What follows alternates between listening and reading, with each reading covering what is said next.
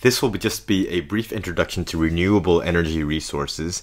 I'm not going to talk about all the different types that are out there because this is going to be a project, something that you want to be able to learn about yourselves, but I will tell you what to kind of look out for in terms of what makes a renewable energy resource a renewable energy resource. The sun is pretty important and we use it. Obviously, that probably gives you a hint that solar energy, and you've probably seen solar panels around. Solar energy is an example of a renewable energy resource. So that's one that you could be looking at. There are plenty more though. The sad truth is that fossil fuels will run out one day. Some of them in our lifetime, in your lifetimes, maybe in my lifetime, maybe I'm getting too old. We'll find out. The key thing here is that those fossil fuels are non-renewable forms of energy.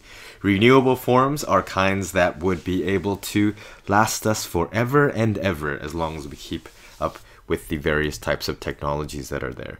So scientists have been working on renewable energy resources, and there's new stuff that's coming out all the time. The question is whether this stuff is sustainable, whether we can make it last, and if it's actually energy efficient, or if we can actually afford it. If renewable energy is so expensive that we can't actually use it, well, then it's better to kind of just use the cheaper fossil fuels and then not worry about our future, the children of the future, okay, like Michael Jackson tells us to. So think about all of that. So if you take a look at this little map of, well, not a map, this little diagram here, we'll find out that the sun is the main source of energy for most of the possible renewable energy resources. So we think the sun's going to last us a pretty long time, right? Several billion years. We don't really have to think that far ahead for now.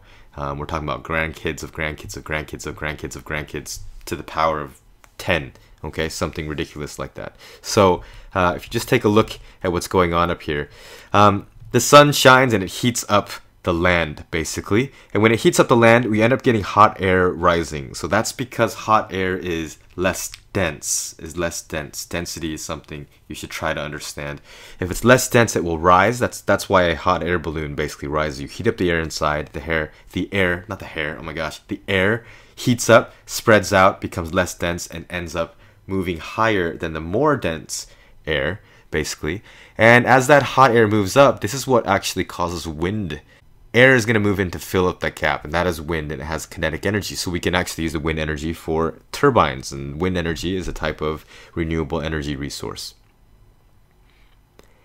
Air containing water cools as it rises, and we get clouds starting to form. Clouds can turn into rain as they move over mountains. Then water moving down mountains has gravitational potential energy. Now you can turn turbines, and these turbines can be part of hydroelectricity. There's all kinds of things that moving water can be used to help. And tidal energy is also related to this, but it has more to do with the gravity from the moon, but it's still overall related to energy moving up and down. So wind helps to make waves, and waves have kinetic energy, and the wind and sun can evaporate water from the sea.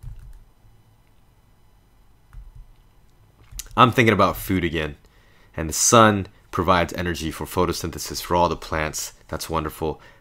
In the food chain though, something ends up eating those plants, which could be me if I am this cow, or I could be, if I'm a meat eater, then I might be eating hamburgers and steak. And so ultimately, all that energy that I'm getting from eating a hamburger, all that energy originally came from the sun. So it's important to understand the role of the sun in all of that.